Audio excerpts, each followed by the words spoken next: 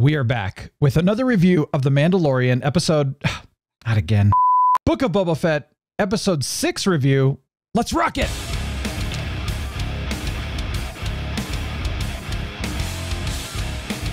Oh yeah, welcome. All right, we were talking about, yeah, it is Boba Fett, but I'm starting to forget about the fact that it's about Boba Fett. It's pretty much just been about The Mandalorian the last couple of weeks, actually. So here we are. Yeah. But hey, you know, we're having a good time. So we are going to review episode 6 of the Book of Boba Fett. And this was called From the Desert Comes a Stranger. Who is the stranger? Who is that Who stranger? was that stranger? Actually, I don't even know. What wasn't really a stranger. We know him from the end of, or was it the end, or what part of the Mandalorian was you talking about Cobb? Oh, yeah. That was beginning of season 2 of the Mandalorian. Okay, yeah. So so if you remember, by the way, Cobb Vanth, played by Timothy Oliphant. We're gonna go with Timothy Oliphant. I just like saying his name. Anyway, yes, he originally had Boba Fett's armor at the beginning of season 2 of The Mandalorian, and so here he is, still the marshal of this whole area. They've changed it now to Freetown. Freetown. That's okay. That's really fun. It's like a town of like what, 10 people? It looked like something like that. Yeah, yeah. I don't know. You guys got a great army of 10. It's great. We're gonna have a fun time. But all right. Well, we're gonna jump into our thoughts immediately. I'm gonna go first and just say that I seriously thought this was the best episode of Boba Fett yet, hands down. I'm actually thinking it was in the top. Maybe not my favorite, but in the top of favorite episodes from The Mandalorian, even. Just because of how they did it. Loved it. Thought it was very nicely done. Yeah, it's pretty much 100% focused on The Mandalorian and the story behind The Mandalorian. Yeah, we get Grogu and Luke and Ahsoka and Cobb and, we get, maybe we'll talk about him in just a minute. But, yeah, Cad Bane. We'll talk about him. All right, anyway, that was pretty exciting, by the way, for me, too. So you get all this stuff, but it's definitely very Mandalorian focused. We get about 30 seconds or so of Boba Fett, and that's it again. So there you go. What were your thoughts? So just overall, we have a little bit of a dichotomy here. I didn't hate this episode, but I think it focused too much on Grogu for my taste, and that overshadowed any good parts for me. Honestly, the cute factor with Grogu really turns me off at this point. I got enough of it in The Mandalorian. It has been overdone, and they continue to, in my opinion, overdo it. I think so. I've kind of become oversensitized to him. Mm-hmm. I liked him at first, but then as The Mandalorian went along, I started getting sick of him, as I'm sure some other people did. And honestly, the parts, the parts in this episode with Luke and Grogu, especially with Grogu, I found myself literally falling asleep during those parts. I started nodding off, and I didn't miss anything, but it was just too slow for me for some reason. And I understand that this was an important episode and that it reintroduced Grogu and what he was up to, but not much happens to move the plot along. So ironically, this was my least favorite of the series so far as a result. Yeah. Very interesting. I know. All right. So we are 100% on opposite scale of this one. Yeah. My favorite of the series, your least favorite. Right. So, that's fascinating. I will agree though on the Grogu factor. It's been overdone, and there was a lot to, and honestly too, one of the things I wrote down in here is Grogu must be kind of a frustration to teach. Like he's got to be a frustrating student because he's just like, everybody's all cute and I'm like, I don't know, but he's like a pre-toddler in some ways. Yeah, he is. In his demeanor, he's a pre-toddler, but so here's a lightsaber. So wait, what? But what I was going to say was at the same time, even though he, on one hand, he acts like a infant, on the other hand, he does display some intelligence at times. So he's kind of this, double-edged thing. So I don't know. I really liked the scene between Luke and Grogu personally. Now, I agree that they're overdoing the cute factor, but what I think I loved about it is that it was just a wonderful nod to when Yoda was training Luke, and now Luke is training Grogu. of course, that's what they were trying to get out of it. They were trying to bring back the feels for all of us, which was nice. But I really liked it. I thought it was nice. I liked the progression that we saw. I mean, there were some funny things like the Cyclops frogs. Those were awesome. But the truth is that you're right. They did focus a little too much on Grogu. He was a little frustrating, but it still was just a really, I don't know, it was just a neat sequence for me. Now, one thing that I thought was very interesting, and I mean, obviously they're veering away from the books. We know that. They're bringing some of the book lore in to canon. We never expected them to follow the books entirely. No. But in this particular canon, now we're finding out that Grogu is Luke's first actual student. So that was interesting, because I thought Ben Solo was one of his first. Yeah, I thought the Solo twins were his first, according to the old novels from like the 90s or whatever. Yeah, but of course the Solo twins aren't canon. Right. Yeah. But Ben, I thought, was one of his first students, and then ended up becoming his last student, I think. But then again, too, I guess that would make sense, because technically, let's see, so if we're looking at the current timeline, which is about 5 years past Return of the Jedi, Han and Leia should be married, I think. I don't know if they have kids yet. They might. Maybe they do. Maybe Ben's like a little kid right now, and maybe he's about ready to enter into Luke's. Oh, maybe we'll see. Wonder if we'll see little Benny in the next episode. I feel like if we don't see him in the next episode, if they do their due diligence, we will see him eventually as a child. I think maybe we will. Yeah, I'm going to predict we're going to see Han Solo and Leia and little Benny next episode. I'm just going to predict it. Okay, we're going to go with that. All right. Yeah, we'll see. But anyway, now let's talk about Luke's CGI really quickly. Yes. Yeah. Let's do. I personally thought, now granted, I was not watching on my full 32-inch 4K monitor when I was watching this. Oh, so you just outed yourself. There's people watching going, I know. 32, really? That's it? It's just a 32-inch, but it's not bad. I mean, that's my monitor that sits like right in front of my face, I've got a 34-inch widescreen too. I'm sorry, it's not that big. Some of you guys are out there with like 60-inch monitors stuck 2 feet from your face. I'm sorry. I'm sorry. Size doesn't matter, Brian. Size matters not. No, judge me, but no. So I was noticing though from my TV though, not from the 4K monitor. To me, Luke's CGI looked really good, like really surprisingly good. The mouth, how they never can get the mouths right, or the eyes. Yeah, eyes. Well, eyes are getting a lot better, but mouths, there's always something. And there's still something about Luke when he's talking. You're going, okay, it's still not quite right, but dang, it's the best I've seen yet, and it was, I think, the best CGI that I think I keep saying it, dude. Book of Boba Fett has. You can be forgiven. I know. Well, I think we're all confused. What did you think about the CGI? Well, I thought it was. I agreed. It was amazing CGI, and you can tell that this is they're doing little increment steps up. Every time you see good CGI, it gets a little bit better. But my problem with it, if you could call it a problem, was it didn't quite look exactly like Luke in Return of the Jedi. Yeah, it looked like a slightly different person. So and as a result, at first I thought, is that CGI Luke, or is that an actor they got to sort of, which is to their credit.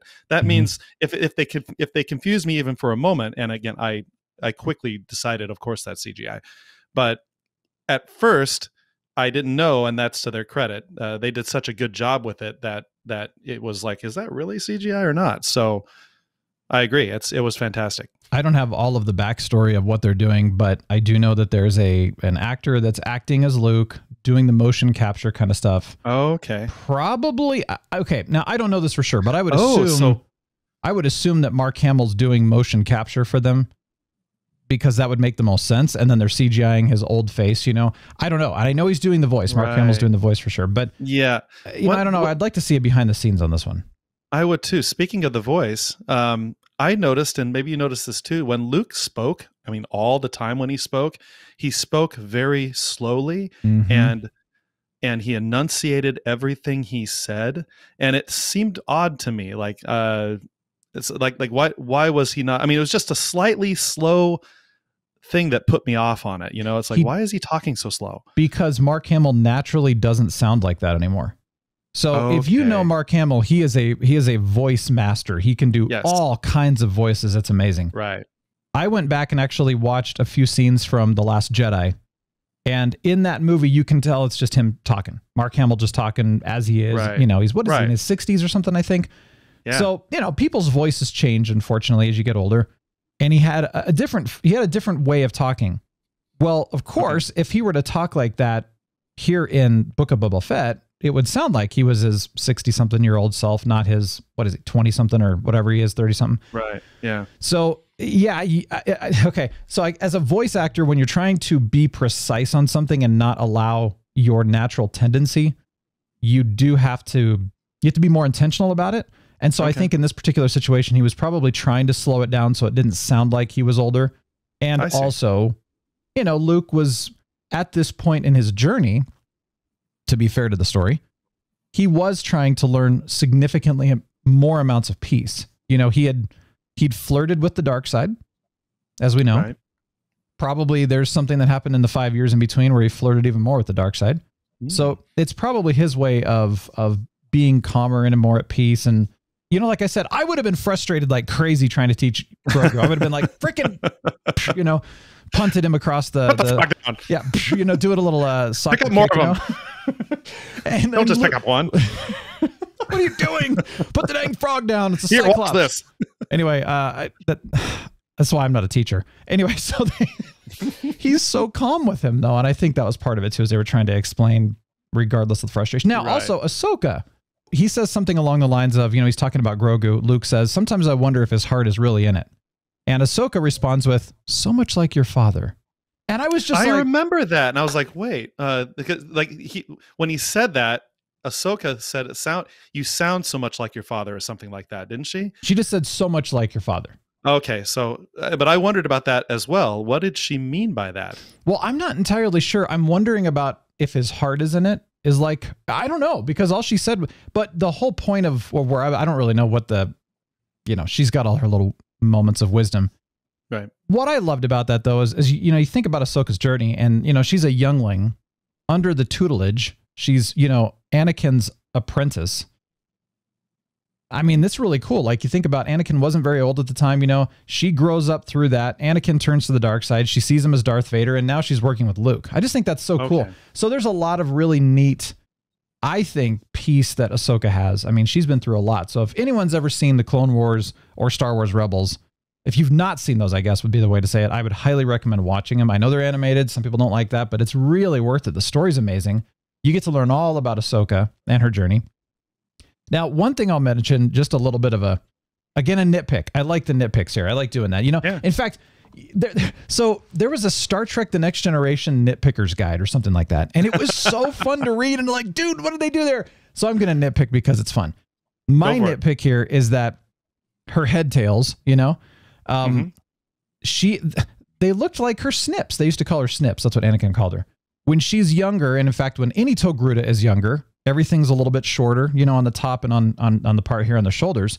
Okay. As they age, you know, the tails grow down over their body.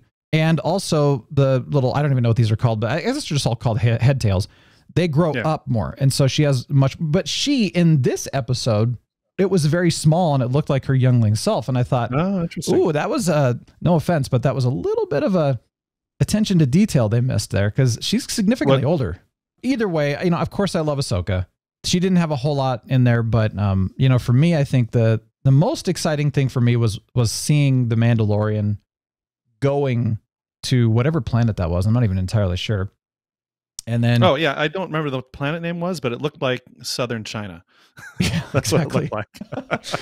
So they're going, which was beautiful. Yeah, he runs into R2-D2. That was fun. You know, you're seeing some of those huts that, if you remember from The Last Jedi, which I know most of us didn't really like that movie, there's huts all over that island that Luke had exiled himself to. Oh, yeah, the one where he drank the blue milk directly from the green tea, milk. Yeah, the green milk. Yeah. You can milk anything with nipples.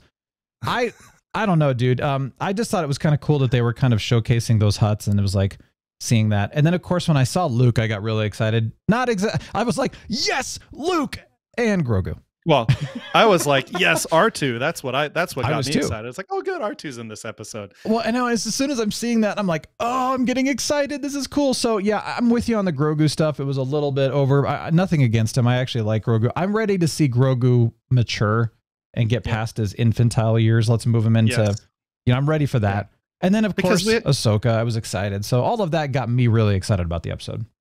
We all love Yoda, right? Everyone loves Yoda. Of course we do. Yeah. So baby Yoda, Grogu, is going to become a Yoda someday, and that's awesome. You're right. I agree with you wholeheartedly. I wish they would get to it. Not like he would suddenly become 900-year-old Yoda, just that he would become a more mature adolescent from his toddler. So get out of his toddler years. I mean, it's just too annoying. I'm sorry, guys. It's just too annoying. I agree. I mean, and they're going a little too long on it. At this point, it would have been kind of like, okay, he's matured a bit. He's not quite as, let's move him forward. Now, I will say this, though, talking about the nitpicks, here's a reverse nitpick, meaning that I'm not nitpicking this one, but I paid attention to the detail and I got this one right, is that Luke's lightsaber ignition and also sound was dead on. So thank you for getting that detail correct, at least. Yeah. All right. I wanted to bring up a little more on the training aspect with Grogu, though, was what was going on. And I'm not entirely sure, but, he was kind of saying, remember. And so he's seeing something as an infant before something happens. But there's two Jedis that were defending him, and then they get killed. By the clone troopers. Yeah, you see well, and that's the thing. So it was the Clone Wars right after that. It was probably Order 66. So we know that he's been around that long at least. Yeah, yeah. Which actually is quite some time. And you see one of the sabers roll, and I'm not quite sure if we were supposed to know who that was, because at first I thought, wait, is that Qui-Gon? That's not Qui-Gon. Of course, he died a long time ago. So that saber looked familiar, though, but I couldn't place it. Yeah, I didn't catch that detail. If anyone knows that, let me know. But Grogu is a long-lived species, and so it makes sense that even as he would still be an infant, even like 20 or 30 years after the events, right? So yeah. Well, let's see. Order 66 was, oh gosh, see, math is hard. I have to go back. I know, right? Remember. Yeah, there's something in the, is it 20 or is it? Yeah, it's at least 20 something, close to 30 maybe.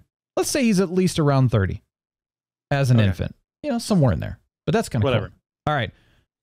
So there you go. That was kind of the whole training. I loved that part. But the other thing that I really loved too, and maybe you liked this a little bit more though, is the whole Cobb Vanth story a little bit. Half of it. I really enjoyed the very first part of the episode where Cobb confronted those Pikes doing some kind of spice deal on his land, and he showed him what's what and kicked him out. And then he did something very very interesting. He kicked over the box of spice that was worth more than his town, quote unquote, and let it blow away into the wind. he didn't care about the money. He didn't say, okay, I'll sell this and whatnot, which I thought was both noble and impractical at the same time. Yeah. But it did make a point. They were making a point by that scene, obviously, that he didn't care what the money was about or anything like that. All he cared about was his community, and that it did not get ruined by this syndicate. That's pretty impressive. Yeah. To have that kind of nobility. It spoke to his character, and that's what they were going for, obviously. But the part in the middle of the episode or near the end of the episode where he had that OK Corral scene with that syndicate bounty hunter or syndicate representative, whoever that was, it was just too okay. It was too OK Corral for me. It was too contrived. It was just too stereotypical, honestly. Where they were both in the middle of the street, and it was really drawn out as well. I was like, come on, get on with it, guys. Someone shoot someone else. So I had a problem with that. Yeah. That goes back to Clone Wars and Rebels. Cad Bane is a badass. Like, he is. Oh, that's who that was? Yeah. You do not want to mess with him. The guy survives. I mean, he is a bounty hunter. He survived Jedis, and I mean, he's been around for a while. Okay. So yeah, when he showed up, I was like, no way. Like, that is so cool. So again, if you watched Clone Wars and Rebels, you got excited because that was awesome. Right. He's one of those guys though, that just doesn't lose. Like, it's amazing how many episodes they tried to kind of take him out, and he just kept surviving. He is a very traditional, like, Old West style bounty hunter. That gun that you saw is actually, it's intended to be that way. He's been that way throughout the Clone Wars and the Rebels. So I get it that if you've never seen him before, it did look very OK Corral style, but it definitely fit his character. And yeah, when he took out, both Cobb and his, I don't even know what the other guy's name was, but it was just like, yep, I was pretty much, I'm like, oh, do not draw your gun. You're going to die. I was like, you're going to die. Cad's going to take you out, man. So I think that was part of it too. You had seen those other, Yeah. those other shows with him in it and with Ahsoka in it and all that lore behind it. And so there was more foundation to what you saw in this episode than what I or someone else who hadn't seen those things saw. And I think that impacted. So this episode was very focused on fan more service. of the ultra. It was fan service, like you said. Mm-hmm. Yeah. So, and that's an interesting thing. And we've talked about this before because there was another episode where I missed a lot. And thank you, by the way, to Huntress for pointing out a lot of the Easter eggs. Yeah. But okay, so as someone who has watched the Clone Wars and Rebels, now it's been a while since I've watched these. I did not memorize them, and so, I missed some things. I want to go back and rewatch them now just because it's getting me excited to do that. But here's the thing. On one hand, you're getting the fan service. So those who have watched Clone Wars and Rebels, maybe even read the books, like with Grand Admiral Thrawn and stuff. I mean, it's like nerdgasmic. I mean, everybody's freaking out. Like, this is the greatest thing ever. This is the best Star Wars ever, And then there's the other group of people who are coming to The Mandalorian and Book of Boba Fett. They've not watched all those animated series. They haven't read the books. All they've seen are the movies. And so they're watching this and they're going, wait, who's this? And what's going on now? Right. So there's on one hand, I'm excited as a fan who's seen it all and read some of the books.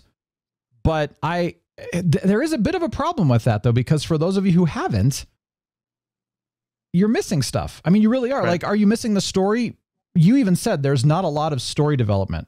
So then the answer is actually, yes, you are missing out on some of the story because you didn't know this stuff. And I think that's actually a weakness in writing. I think it's good that they're giving fan service, but I think it's bad that they're not bringing in the new fans very well. I agree 100%. I agree with you 100% on that statement. Yeah.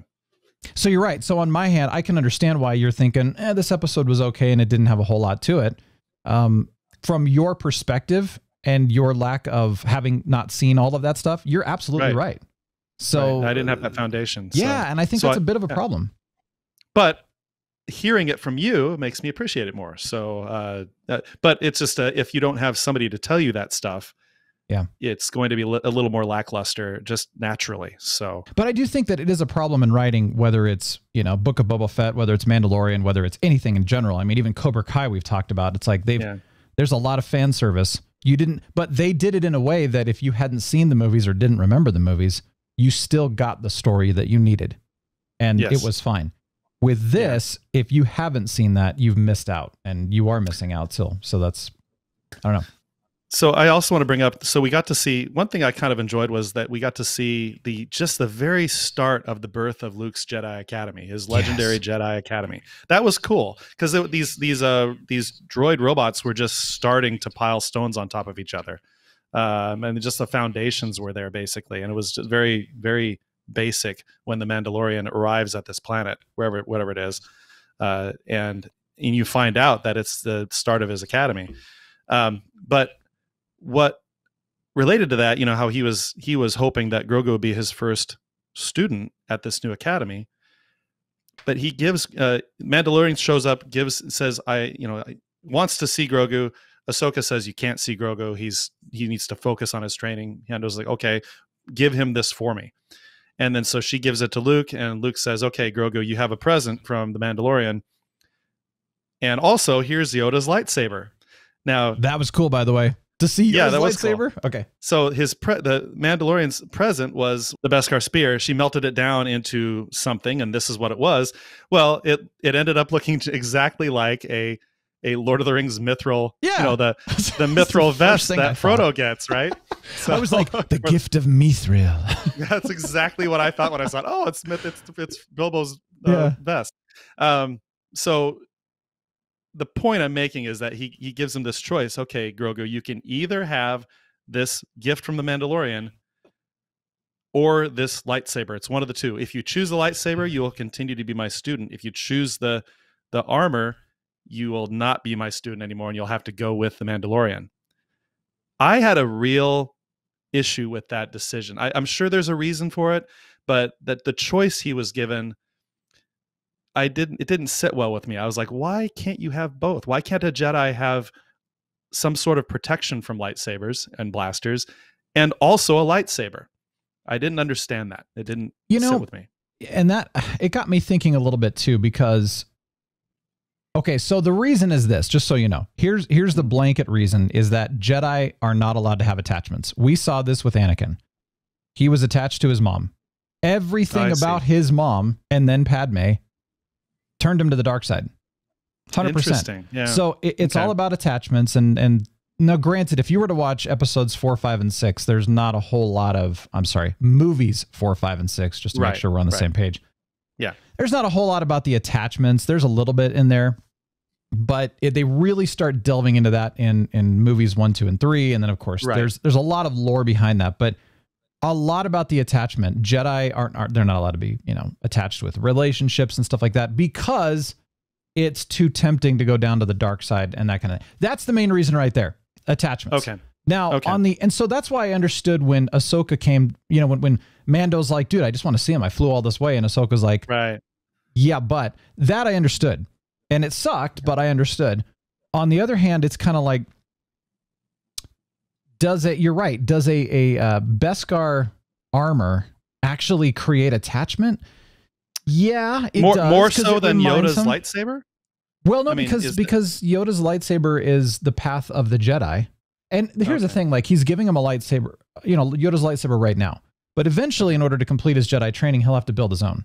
So it's his training saber, essentially, is what it is. For now anyway. And so, no, that doesn't create an attachment because, did he know Yoda? No. It's just more of like, hey, it's your size. We're going to get you trained and stuff. So I guess I can understand why the armor would create that level of attachment. But at the same time, it's like, well, would it?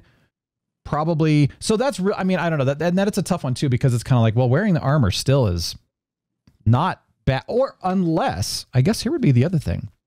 Maybe Luke holds on to it. And, let's say Grogu chooses the lightsaber. We don't know. He chooses the lightsaber. And he finishes his Jedi training, and then Luke says, you've earned this armor now. Go ahead and wear it. Because you already made your choice and you've already shed your attachments, essentially. So here you are. He might do that. I mean, we don't know. But obviously we didn't see the choice. So I have to end this with a pretty obvious prediction to what's going to happen with that. The episode ends with him having to decide between the two, right? More or less. I'm assuming. And yeah. And so, I mean, that's how it ended. Yes. I think we know what Grogu's going to choose, and there are clues to that. I think he's going to choose the armor in Mandalorian because, number one, why else would they have him? Why else would they fill us in on what he's doing? And number two, when the Nubian fighter was being built, when what's her name hogged out the droid space and then put a little plastic dome over top of it, I thought for sure that BD-1 would go with him and take that spot. Yeah. Well, but that didn't quite make sense because BD-1 doesn't need a dome around him to survive in space and all that stuff. So Grogu is the only likely person to take that spot behind the Mandalorian on his Nubian fighter. Mm-hmm. That's what's going to happen. I'm just very certain of it. So I'm pretty certain that he's going to choose the armor and go with the Mandalorian to help him. See, because of that, you're probably right, but I'm not going to lie that would be really disappointing for me. I would because it's so obvious. Well, no, because then it's like, okay, fine, because we have to have a show and we have to have Baby Yoda in the show. He's going to choose the wrong path, and now he's going to be tempted by the dark side, and it's going to cause all this problem. And it's just like, yeah, you're probably right, but I hope they don't. I hope he chooses the lightsaber. Yeah, I do too. Know. But I really do. But then again, it could show where, okay, Grogu chooses the Mandalorian and the armor, and oh well, now you're starting to see where Luke's Jedi Academy is starting to crumble, even though it's just started. Right. And then you see the whole Ben Solo scenario where that started to crumble, and then Luke, that's why screw this. I was not a teacher. I shouldn't have done this. I don't know. That's true. That's a good. Yeah, I had not put those dots. I had not connected those dots. So that's a really good point. Yeah, we'll see. This may very well be contrived as the beginning of that failure of Luke to resurrect the Jedi Order. honestly, I'm starting to think that the main focus on this series is a little too lame, if you will. Like stopping the Pike Syndicate from trying to take over Tatooine just feels too limited to me. It does. It's just not nearly epic enough, in my opinion. Even The Mandalorian had a more epic. Like the ending of The Mandalorian was pretty epic, right? I mean, it was you had this big bad in Moff Gideon, and there felt like there was more at stake. But in this first season of Boba Fett, it's just all that's at stake is this. They're just trying to stop a crime syndicate from taking over Tatooine. That's the thing and about it just this. Feels little. This whole series has felt kind of bizarre to me. Like they really didn't have a whole direction. I mean, you're seeing, okay, cool. Boba Fett here. I mean, if you look at this, here's what we've got. We got Boba Fett. He survived. He got out of the Sarlacc pit. He goes through back to treatments. He finds himself, has a come to Jesus moment. Now he's a changed man. Goes and lives with the tribes, so now he's a sand person in his heart, and now he's respectful and benevolent. Okay. So, but I'm going to take over Jabba's position because, I'm a changed man, but I'm going to kill Bib Fortuna. That's weird.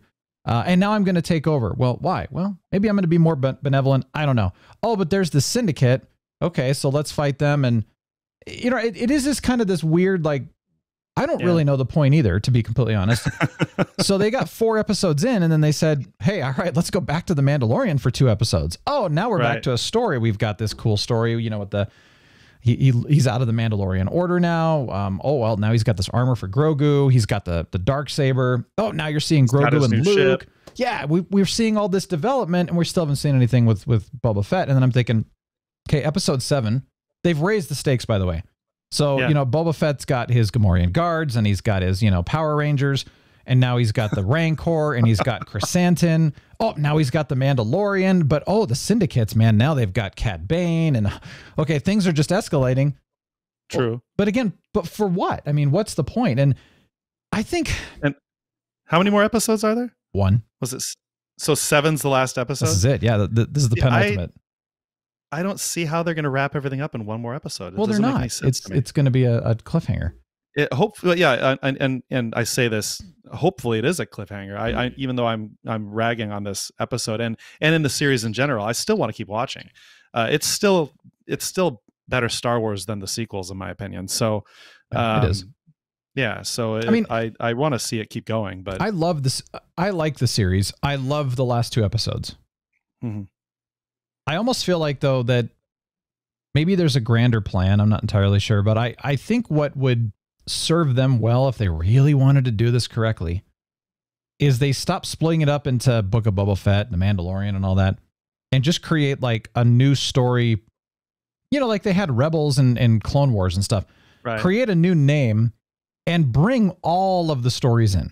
Do stuff with Boba Fett. Do stuff with The Mandalorian. Do stuff with Luke and Grogu. Do stuff with Ahsoka. Do stuff with Grand Admiral Thrawn, Because all of these weird little crossover things, which, again, I'm enjoying them. It's just there's no rhyme or reason to why did they create the Book of Boba Fett in the first place? There was really no reason to create this series if you think about it. They should have just done Mandalorian Season 3 and had Boba Fett as part of his story. Right. So it is kind of weird, the direction. I don't know if it was a cash grab, like, oh, cool, we're doing a Boba Fett. Everyone's going to watch it. Yeah, but because it's Boba Fett. But look how disappointed so many of the fans are. Right, because Boba Fett's not what they imagined him that he would be like, right? Yeah. So, and I mean, honestly, I don't think they expected that because almost every Star Wars fan that I've talked to has kind of seen this series as like, meh. Yeah. And it's like, I don't know. I don't know why they. Yeah. So I'm just saying, like they need to take a step back and go to a larger picture. Do like a Star Wars whatever instead of a Boba Fett series, and do something larger and bring all the other stuff in. Let's see the development between Return of the Jedi and episode 7. I'm just saying, let's see what happened during those years. Sure. Yeah. What happened with the Imperial Remnant and up to the New Order? I mean, what happened? Yeah, they might do that. And if we're really lucky, they'll do it in a way that is epic enough for the Star Wars name, which a lot of Star Wars properties have not been, in my opinion. Yeah. They just haven't lived up to the Star Wars name. Star Wars in general, everything that Star Wars puts out should be epic in the extreme, in my opinion, because it's Star Wars. Why not? I mean, Yeah. People rag on Return of the Jedi all the time, but that battle at the end with the second Death Star, that was epic. If you cut out the Ewok parts, and you can watch, and by the way, you can watch this on YouTube. You can watch the final battle. Somebody spliced it together and completely eliminated the Ewok parts. Oh my gosh. And it was really exciting. I was like, nice. oh, this is so good. Yeah. You know, because in the movie they go back and forth between what happens in space and what happens on the ground, back and forth, and it worked fine. Yeah. But a lot of people, that's what the problem people had with Return of the Jedi was the Ewoks. Oh yeah, it was the beginning of the Jar Jar age. But if you cut that out, that whole scene is just epic with a capital E, and it was really well done, especially for the time it was done. I mean, I watched that now, and it's like that was from 1980. What, 5, 6? What was it? 1983. I mean, 3. 3 even. Yep.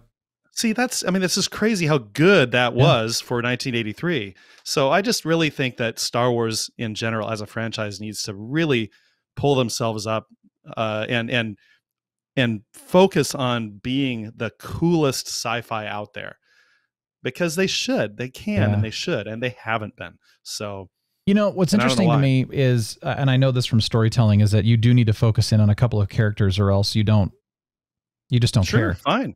No, that's great. I know that you can still do that. I know. And I'm just saying, and I think, you know, they've got an Obi-Wan series coming out. I mean, if you look at actually the lineup, they've got too many coming. But what they're doing is they're splitting it off into, you know, individual storylines, which, okay, that is cool. But then why was The Mandalorian taking up 2 episodes of the Book of Boba Fett? Why didn't we have 7 episodes with Boba? Let's see his development. Let's do it in a way that's really interesting. And then Mandalorian season 3 does its thing, and then it crosses over, and now you've got a combined show. You know, why didn't they do something? I mean, maybe that's what they're intending to do right now. I don't know, but it just feels like Boba got gypped, I guess is the best way to put it. I don't know. Yeah. I mean, whatever. It's again, it's like the first 4 episodes were okay. These 2 were awesome, but they weren't Boba Fett. I don't know what they're going to do with it. I guess we just had to wait and see. But to me, it was the best episode of the series. To you, it was the worst. And but again, this was not a Boba Fett episode. This was a Mandalorian episode. So we'll see what they do with episode 7. It has the name episode 7, so I'm not very excited. I'm not going to lie that actually I think we're going to be disappointed. I really do. I mean, I'm trying not to be like, I'm going to go in with let's do this. We're going to have some fun and no expectations, but I don't know. I want it to be good. So we'll just cross our fingers and hope for the best. That's all we can do as fans. Yeah. So, gosh, I don't know. All right. Well, thanks for joining us. Really appreciate it. We're going through the whole series. We'll get episode 7 coming out as well. And don't forget to check out The Real Brian Show, the whole channel, everything. We've got our Friday episodes. But again, thanks for joining us. Comments below. Please send us some comments. Let us know what you thought of the episode. Let us know what we missed. Keep responses respectful. We're all about respect and valuing each other here. So let's have some fun. But in the meantime, enjoy your week. We'll talk to you next week. See you.